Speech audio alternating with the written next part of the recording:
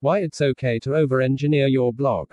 Every so often, a popular headline in web development argues why you shouldn't use a certain framework on your blog. Or why, simply, you shouldn't over-engineer it. But what, on the other hand, can over-engineering our personal projects like our blog do to help us grow as developers? When people assert that a blog is over-engineered, they're often referencing the fact that blogs are typically made up of groups of static data. Because that data is static, it can be statically generated without needing any kind of JavaScript framework on top like React. Shipping JavaScript can be expensive. There's no question about that.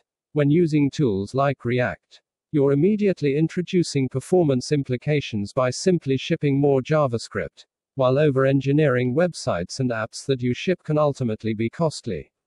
Especially from a user experience perspective, not all circumstances are the same. One of the best parts about the development world right now, or arguably one of the most frustrating, is that there are constantly new tools being created. This is great for a few reasons. As a community, we're constantly pushing tools to become better. And as developers, we always have new options that might fit our use case better than the last. But finding ways to learn those new tools can be challenging. While there are a ton of articles out there that walk you through building demo apps, there's a good chance you don't find that particular demo topic interesting, or it just doesn't excite you because it's, well, a demo. By funneling that eagerness to learn into our personal projects, we are immediately given a chance to put those tools to use with a real-life project using real-life data. Personal projects are near and dear to us. I've spent countless hours redesigning, rebuilding, and tweaking my personal blog before I settled on something simple because I was content with it. Because of this deeper meaning, we invest ourselves into constantly making it better.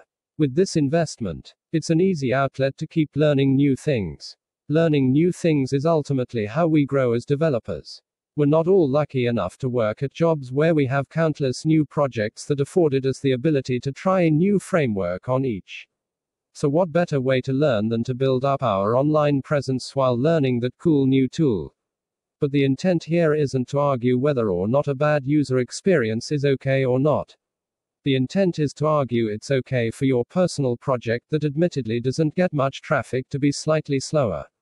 Which doesn't necessarily equate to a bad UX. Calling everything bad UX is a catchy blog title. But the real-world implications aren't always so dramatic. Chances are, your personal project isn't css-tricks.com pulling in tons of traffic every day. Being able to learn from mistakes on your blog, where the impact is profoundly smaller, and not from those on your company's or client's app, makes it a much lower risk exercise. Learn about those mistakes when it doesn't matter as much, or when you won't lose the business money for accidentally bringing the site down. Put those lessons learned in practice to make a difference in people's lives when you're building new science-based tools for the web. Your personal blog doesn't need to have cutting-edge performance with 100s across Google PageSpeed. While that's a great goal, there's more you can do to help yourself personally succeed, grow as a developer, and ultimately bring in more traffic than focusing solely on shaving 100 milliseconds off of your page load. Go learn new tools and break things on your personal projects. Have fun with it. That's why we're all doing this in the first place. Right. It's okay to mess things up sometimes.